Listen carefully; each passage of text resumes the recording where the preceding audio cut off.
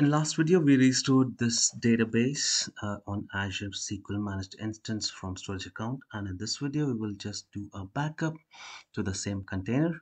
So right click on the database, go to tasks, go to backups. We'll take a full backup. You can see it's a copy only backup, uh, and it's grayed out, so you cannot change that because of the automated backups behind the scenes. You will then sign in to your account.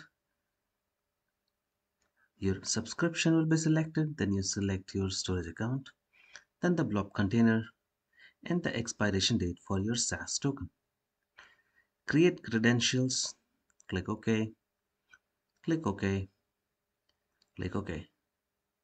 And if you go ahead and see your media options, you can do verify backup when finished, and also you can do a compression. So let me select compress backup and click OK. So that's how you take a backup using SQL Server Management Studio UI. Okay, let's go back and create a SaaS token. Before taking the SaaS token, let's just refresh and make sure that the backup is here. You can see the backup that we just created is here. And you can see the size is 51 MB from 200 MB, which is because of the compression. Let's go back to our storage account and create a SaaS token. Let's select the containers and the objects service as well. You can select an expiration date.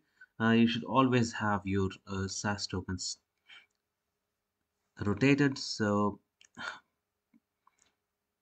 let me copy my SaaS token.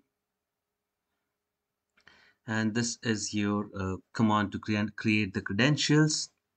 So create credentials and you give the URL of your blob storage with the container name with identity as shared access signature and the secret.